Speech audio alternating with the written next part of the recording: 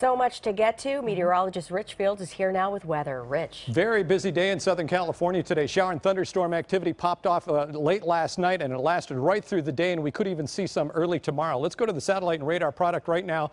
There it is on a 6-hour loop, and you can see some of the lightning strikes that we had earlier today and throughout much of the morning as well. Thousands, literally thousands of lightning strikes. Let me pop in the current Doppler radar.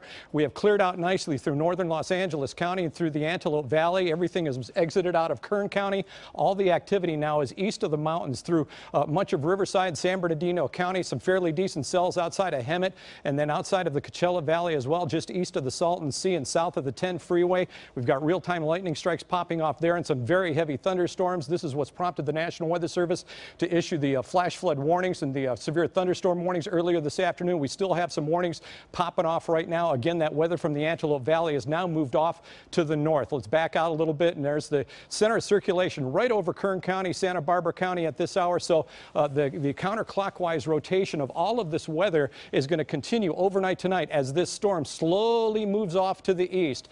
Here's our watches and warnings to talk about at this hour. We've got flood watches posted in the light green color for portions of San Bernardino and Riverside County. These are aerial flood watches due to the thunderstorm activity over the area right now. We've got flood warnings posted north of the Bakersfield area and flash flood warnings posted through portions of Santa Barbara County at this hour.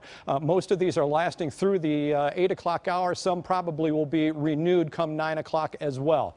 There's currents on the screen right now, most notably downtown at 72 degrees after hitting 83 for the daytime high, 3 degrees down from yesterday. So shower and thunderstorm activity is going to continue overnight tonight. They will linger in the mountains and deserts through Saturday. That's right, still a chance at shower and thunderstorm activity through Saturday for some areas. And then another low comes into the picture by Sunday, bringing cooler temperatures. Looks like it's going to be a dry low. As this one exits out of the area, it starts dropping from the Pacific Northwest, but it's an inside slider. So instead of being out in the Pacific picking up water, it's going to be dropping into Southern California, but the big trough is going to open the door for much cooler air coming into the Los Angeles area and the surrounding communities. Extended outlook for the next 7 days. Cloudy skies, 82 downtown tomorrow, 79 at the beach, 86 for the valleys in IE.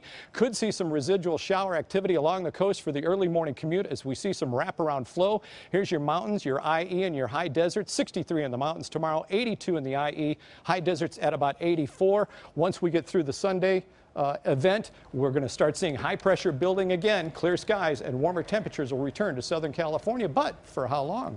Ladies, back to you.